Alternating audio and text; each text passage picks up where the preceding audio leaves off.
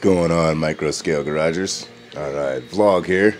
More about the game, spin tires, and then on the mono price, it's getting busy. I got a little glass bed on there, and right now it's printing the intake manifold pipe. It's a pretty big part. Hope I got enough PLA for it.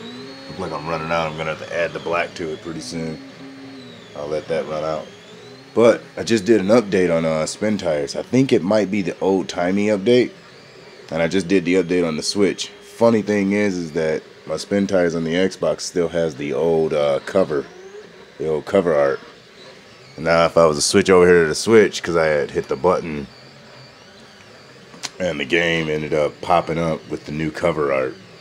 Like it changed like right before my eyes. It was like blink, and I thought that was pretty cool. But in about 15 minutes, I'll be live streaming on Mixer. Check out the new update for spin tires and see how that's going. Hopefully this pipe will come out pretty good. So it's gonna be like silver and black. I'm gonna hop in some spin tires. Still don't have the American Wilds cover, but on the Switch it does, so that's pretty cool. But so that's what I'm designing right now for the go-karts on the mono price. And I'll show you everything that I've been doing in the micro scale garage.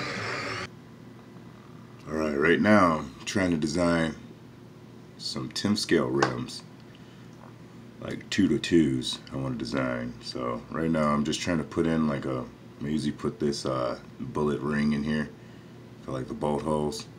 And then I'm going to take these spokes and I'm actually going to probably copy them again.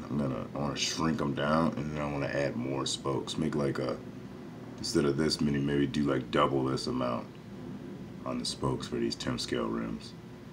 But I'm going to work on that a little bit more. Probably get in there. That way I can go in there and play some spin tires. I got other designs that I got going on. Right now it's saving. Let's see here. Got the rims and then my maker coin. I want to finish up my maker coin and my Nintendo Switch stand. I want to do a revamp on that. My wife likes that. And then I've been thinking about putting a Raspberry Pi in the bottom of the go-kart with like a small little screen so I can have like navigation and stuff. I thought that'd be kind of cool. But that'd be later on in the go-kart. That's just me. But I'm going to work on that intake. Here's that intake where I was making today. So it's making the purple part right now.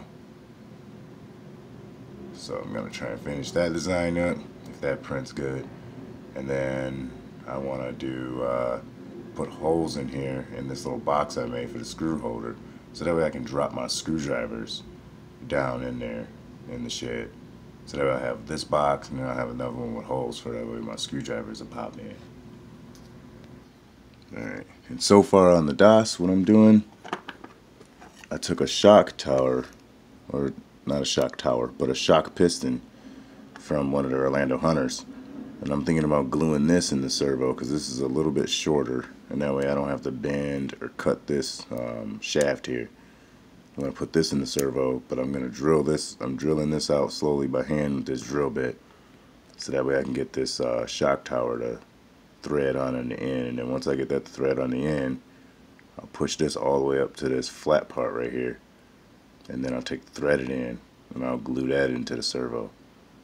So that way this end will be glued up and it won't come off. It's got like that fat washer. I'll probably cut that down too, so that way that won't be so big. But alright you guys, that's just a quick vlog what I'm doing today. Part 2 of the light setup on the Trailmaster. If it's not too cold, as the weather changed, my back and everything, I haven't really been feeling all that good. So I just wanted to touch bases with you guys. Tim scale rims are going to come out soon, and hopefully soon I'll have the DOS 87 wired up and I'll have this steering situation figured out. And then